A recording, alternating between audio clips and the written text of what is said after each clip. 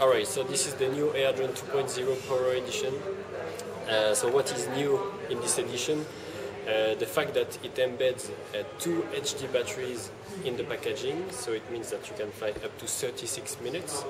It's 3 times more than the standard version, and we have included 3 additional sets of propellers. So we have the orange set, the red set, and the blue set, in addition of the black propellers. So you have hundreds and combination to customize your AR drone and make it look like you. And finally, the design has changed a bit. Now it's all black and it's a bit like a stealth design, so it's fun, it's new. It looks great, actually. Inside the product, it's exactly the same technology than the standard version. So we have the same sensors, the same capacity, but the battery, the flying time is better.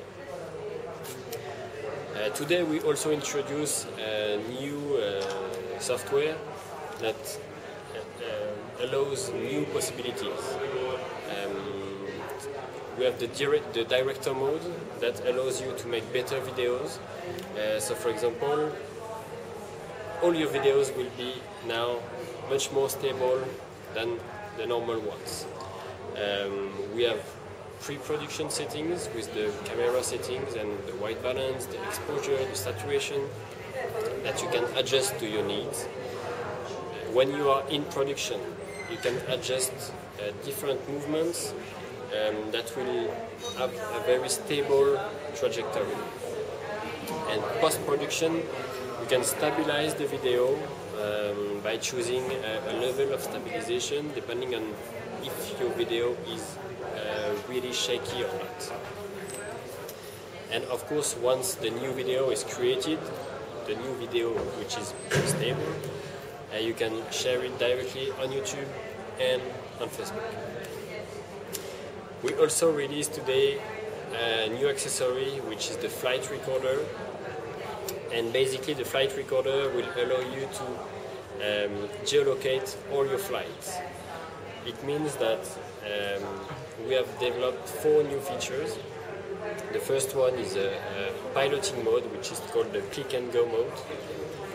And basically a map appears on your screen.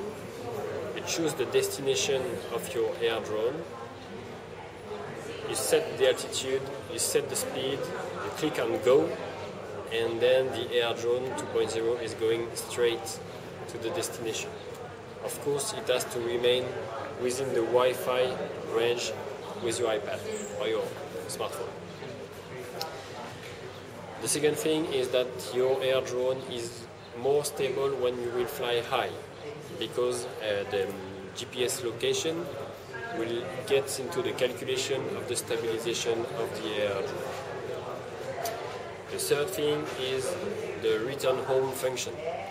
So when your AR drone is 20 meters away, you can just click on home, which is a button on your piloting interface, and then the AR drone will come back automatically to the takeoff position. So it's easier for the pilot, and well, it's a new function.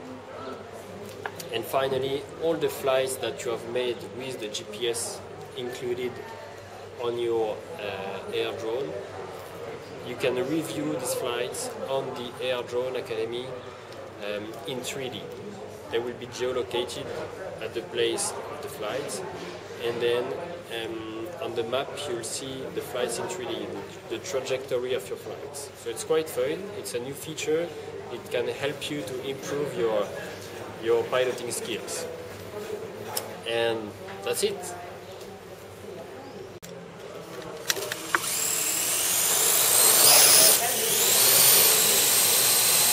So now you see that it's really easy to control. You have 3 main buttons. This one to take off and to land. And then now if you want to move it, you press this button here and you tilt the iPad forward, backward, or on the left or on the right. And the AR drone is following my moves. And if you want to make it higher, we use the right button, we press and slide to the top, then it goes up. If we press and slide to the bottom, it goes down. And on the side for the rotation, left and right. And one fun feature is when you press twice on the screen,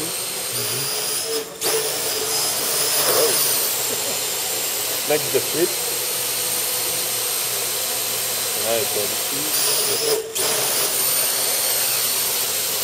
It's a fun feature, acrobatics. And of course you can use both buttons at the same time to make some cycle and some spins and enjoy even more.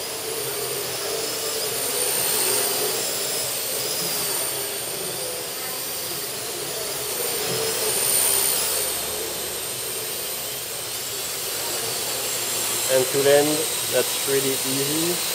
You just press this button here, and the AR drone lands automatically.